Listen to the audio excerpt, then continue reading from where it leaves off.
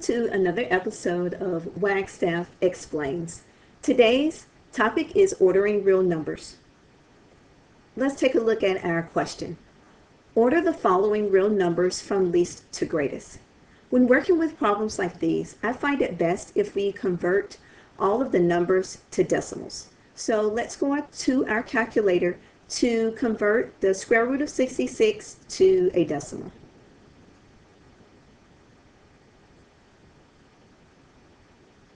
Okay, in our calculator, we first want to type in second, x squared to get the square root, and then 66. And then press enter. So we can see that the square root of 66 is 8.1240. Okay, we don't need to convert -8 or 8.3, but let's convert 810%. So let's go back to our calculator. The way to convert a percent to a decimal is to type in your percent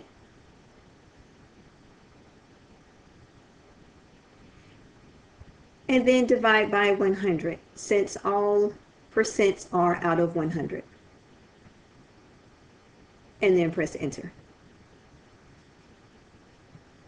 So 810% is 8.1. Okay, let's go to our calculator to convert 8 1/3.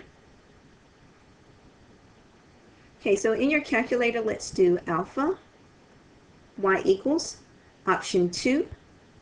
We want to type in our mixed number, 8, arrow over to the numerator, 1, arrow over to the denominator, 3, and then arrow over to say that you're done with your mixed number.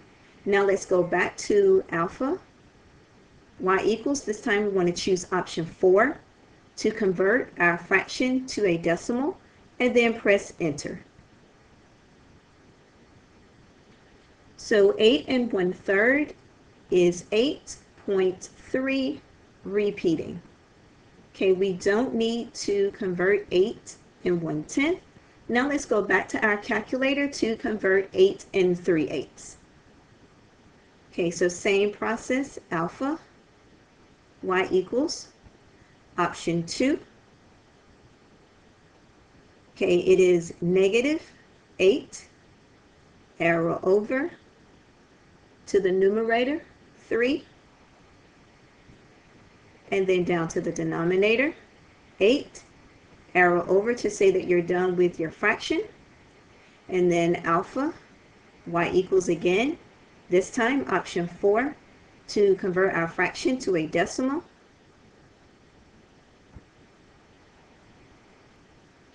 So -8 3/8 is -8.375.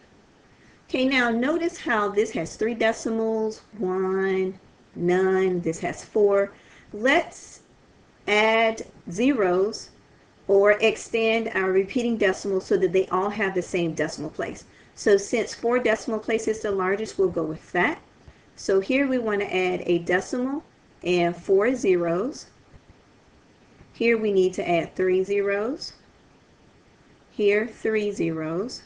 Here, since this is a repeating decimal, we have to add 3, so let's add 3 3s. Here we can add 3 zeros, and here we add 1 0. So now they have 4 decimal places. So now it's easier to order because we can just read the numbers and they all have the same decimal place. So on our number line, we're going to start with 0 in the middle.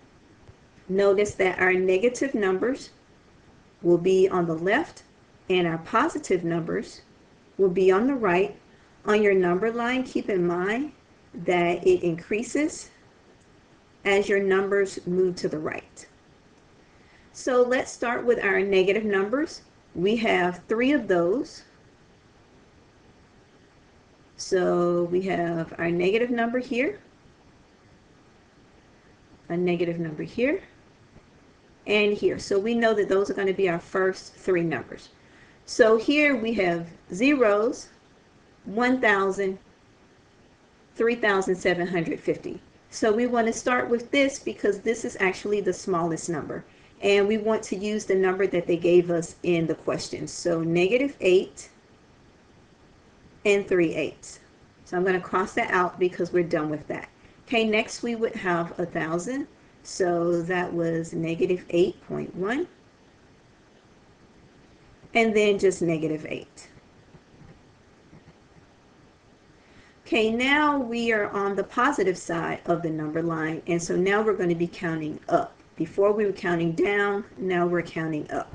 So we're going to start with the smallest, so we have, let's see, 1,000, so that was 810%.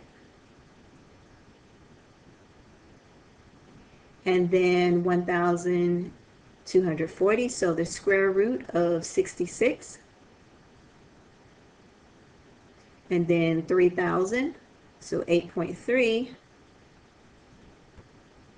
And then lastly, 3,333, which is 8 1/3. So again, converting our numbers to decimals made this a much easier process. Thank you for watching an episode of Wagstaff Explains. Now you know how to order real numbers.